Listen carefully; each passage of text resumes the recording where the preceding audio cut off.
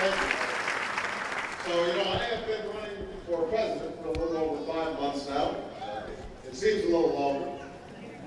And in that time, it has been inspiring to see the crowds that we've been attracting all across the country. We see more people contribute to our campaign in small donations than any time in history. We have seen more grassroots organizing at the ground level all across the country than any comparable period for any other campaign. And what's wonderful is that the people who are coming out are a cross-section of the country. They're black, they're white, Latino, Asian, Native American, disabled, gay, straight, old, young. And the reason that people are coming out is because people are hungry for change all across America. A kind of bottom-up, grassroots movement that can transform a nation. La Raza has always represented that kind of change, that kind of movement. You didn't get started this because you believed in top-down politics. La Raza believed in bottom-up politics. And that is something that we've got to do, to stand up for the dreams and aspirations of Latinos in farm fields and barrios all across America, but to stand up also for people all across America who are lacking opportunity and need a shot at the American dream. Now, La Raza, as you know, got its start almost 40 years ago in places like Southern California, where farm workers and their children were beaten because they had asked for the right to organize, because they believed in picking grapes all day in the hot sun should be rewarded with a decent wage and protection from deadly pesticides.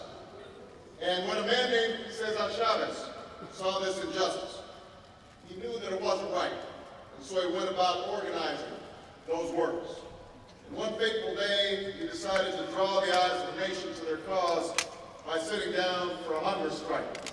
He went without food for 25 days, and at one point he received a telegram from an Atlanta preacher who was busy leading his own strike of sanitation workers all the way in Memphis, Tennessee. And the telegram from Dr. Martin Luther King Jr. to Cesar Chavez said this: "As brothers in the fight for equality, I extend the hand of fellowship and goodwill and wish continuing success to you and your members. Our separate struggles are really one. A struggle for freedom, for dignity, and for humanity. Our separate struggles are really one." There's a child stuck in a crumbling school who graduates without ever learning how to read. It doesn't matter if that child is Latino and from Miami, or an African American from Chicago, or a white girl from rural Kentucky. She's still our child, and her struggle is our struggle. It doesn't matter if the injustice involves a brown man who's badgered into proving his citizenship again and again and again, or a black man is pulled over because the car he's driving is too nice. It's injustice either way, and we all have a role in ending it. I was too young to participate in the civil rights movement, but I was inspired by leaders like King and Chavez to become a community organizer.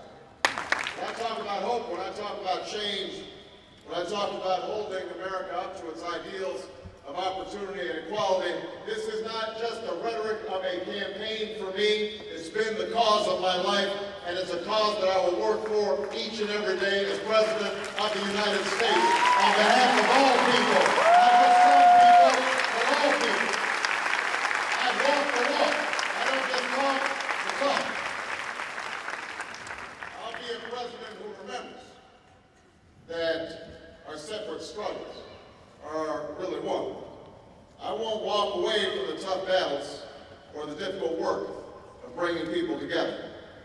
I will not walk away from the 12 million undocumented immigrants who live, work, and contribute to our country every single day.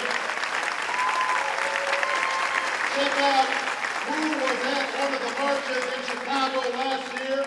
Find out how many senators appeared before one of the immigration rallies last year. Who was talking the talk and who walked the walk? Because I walked, and the folks from Chicago know that I was on television talking about making sure that we got a humane and comprehensive immigration run away from the issues, and I didn't just talk about it in front of Latino audiences. That's something that I think we should remember. There are few examples that are better of how broken and bitter and divisive our politics has become than the immigration debate that played out in Washington a few weeks ago. You know, so many of us, Democrats and Republicans, were willing to compromise in order to pass comprehensive reform that would secure our borders while giving the undocumented a chance to earn their citizenship. That's what we did last year in the Senate. I was one of a handful of senators, Senator Kennedy, Senator McCain, Senator Graham, Senator Brownback, Senator Durbin, Senator Lieberman, Senator Salazar Martinez. We passed a bill out of the Senate last year. And I was one of the leaders on that issue. And there wasn't the kind of demagoguing that we saw this year, because we knew that the American people believe that we are a nation of laws, that we have a right and duty to protect our borders, and we should also crack down on employers who exploit undocumented workers,